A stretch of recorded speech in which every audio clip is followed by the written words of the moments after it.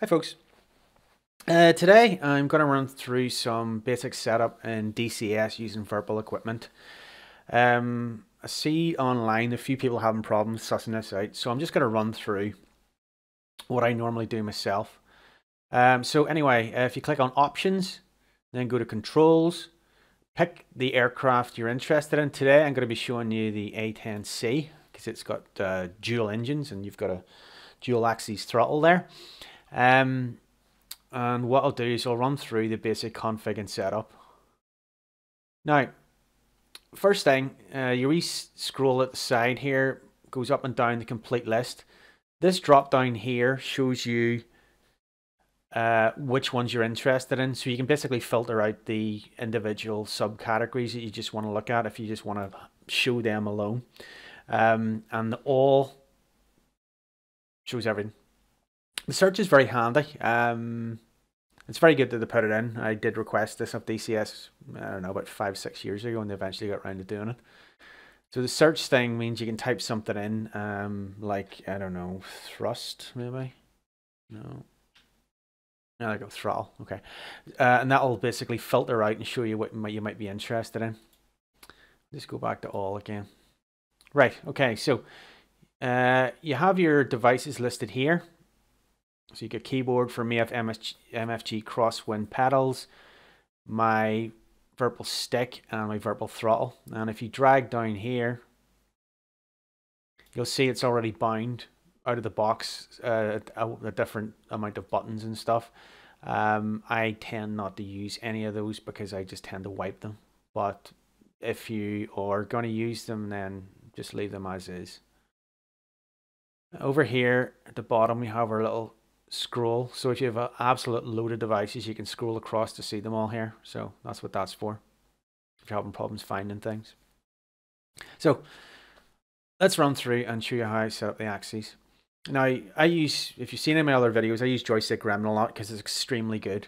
What I tend to do is click in each of these categories and click clear category, and it flushes all the button bindings that are in there and gives you new button bindings.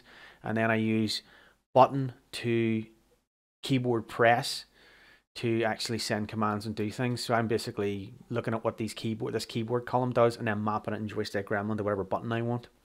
So that's another story. So let's look at how you set up your axes. So just go and look up the axes.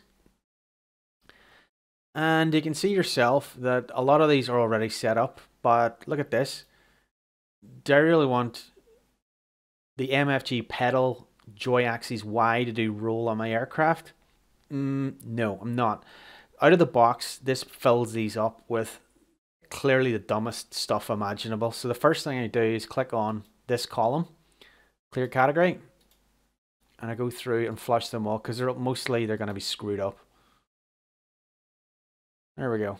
Now if you're wondering what this other column to the side here, I have a what do you call it? Because I use Joystick Ground, you have VJoy installed, so it'll already have stuff here, but that's not an issue. Don't worry about that. Right, so let's start off. I'm going to go with my stick first. I'm going to do pitch. So I select my VPC stick in that column, double click on this particular one, which is pitch. And then I push my stick forward and backward, and that's the Y-axis.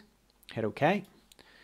And now if I move the stick back and forward, you can actually see it's doing stuff. Next, I'm going to do the roll on the stick. Double click again, move the stick to the left, move the stick to the right. And now I've got that one bound. Okay, so that's 2 down. Next up, rudder. So I'm going to use some MFG crosswinds. Just double click and move the pedals left and right. That's actually just pushing, you know, the rudder as you would. Then I'm going to do wheel brakes. So I'm going to try to hold the pedal steady. And then just tap the wheel brake forward. And you can see that's done. And do the right. Now, this, as you can see yourself, it's actually registering a lot of movement, and we actually don't want that. So this is the first thing I want to show you. You tend to have to do this for things like toe brakes and for throttles for whatever reason. I don't know why it doesn't, but this is what you need to do. So just select this, go Axis Tune, go Slider. I think this needs to be inverted.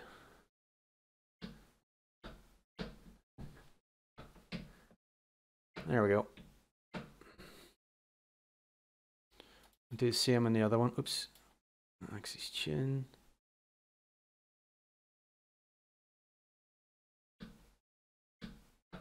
So that is the brake fully off, me not pressing on the brake toe pedal. And that's me with it fully on. Okay. Now let's go deal with the throttle. We'll slide over. There's the throttle column. And what I've done is I've unlocked both the throttle handles. So I've removed the wee bar across so as I can move them freely and independently. So I'm going to grab the left throttle. I'm going to double click on this.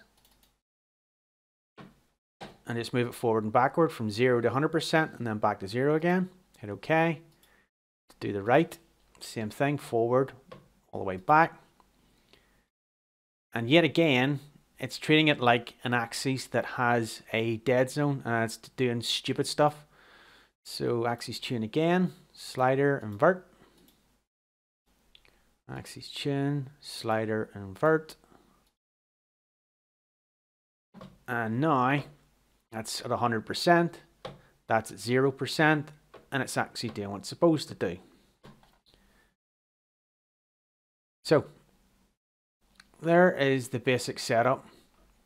Now you can see when I'm moving these axes here, the Joy X and Joy Y here, they are actually axes that do have a dead zone in the center. I don't know why DCS does this, but it seems to assume that the throttle has, you know, it's the same type. It has a dead zone in the middle, and that's why you have to do that invert and slider. And you have to do that for the toe brakes. The only other thing I'm going to bind while I'm here is the zoom view, which I use the little scroll wheel that is on the right throttle handle. So just double click on that.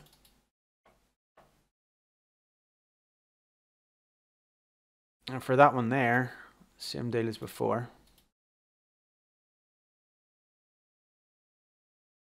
So that'll be like the normal zoom position with the, you know, the detent on, so it's halfway.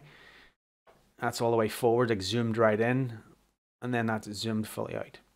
So that's it. That's how you set up your axes on your Virpil kit on DCS, and it is a bit of a bugger because they all have the same problem. Every single aircraft will need to be bound the same way. I have to fiddle with the throttle left and right, and also the toe brakes. I have to do that little thing where you're clicking the invert and slider. I don't know why out of the box it isn't like that, because it shouldn't be that hard for DCS to handle that. They should know what they're doing. Anywho, I hope this helps.